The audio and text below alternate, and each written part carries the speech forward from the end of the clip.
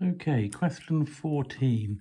We've got a cubic equation here, so we need to sub in the numbers -2, -1, where are we? 2 and 3, and also 1 for the x numbers into this equation. So I've written all 5 out here, but I'll show you the first one. -2 gets subbed in here for x and x and x. So the equation that you would need to type in your calculator would be -2 cubed minus 2 lots of -2 squared minus 3 lots of -2 plus 4. Now that answer comes out to be -6. Make sure whenever you type a negative number in your calculator, you put it in a bracket.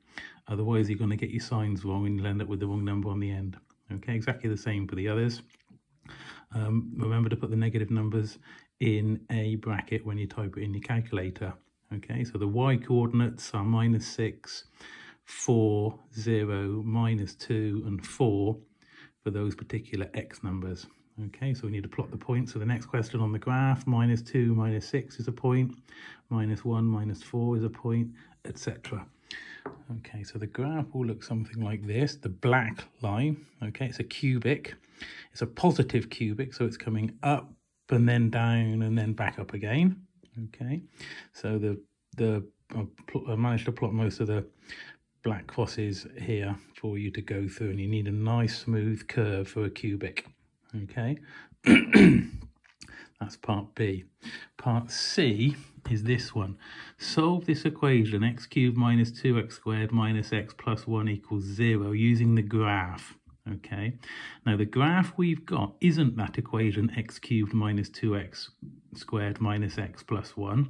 It's something slightly different. So I'm just going to change that equation so it's got the one that we've just drawn in it. All right, to make this left-hand side have a -3x and a +4 here, I need to take away 2x from both sides of the equation here, and that will create the -3x in there. And we get a -2x here because I've taken 2x away from both sides. And also, if I want a +4 on the end, I need a +3, but also +3 on the right-hand side. So I create the graph that we've just drawn here. And then to create that, I needed to take away 2x and add 3 to both sides of this equation here. Now, where this graph is drawn will intersect where the graph of this one is drawn. So the solutions to this original equation are going to be the same as if our graph that we've drawn intersects or crosses with this graph here. So you need to draw this graph on the graph paper as well. Y equals -2x plus 3. Remember, 3 is an intercept, so it's going to go through the y-axis at 3. -2 is the gradient, so it's a downhill graph. It's a straight line, 1 across, 2 down, or alternatively, you can try a y value equal to 0, and then you'll find out where it crosses the x-axis at 1.5.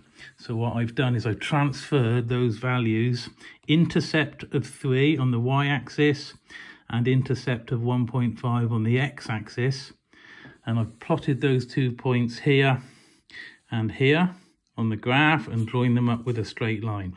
I've extended the red line, and what we want is where those intersection points are between the red line and the black line. So they cross here when x is 2.1. They cross here when x is 0.4, and they cross here when x is -0.8. So 3 answers. You're allowed, I think, maybe sort of 0.2 in your answer either way as an allowance. So I've got my answers as -0.8 or 2.1 or 0.4.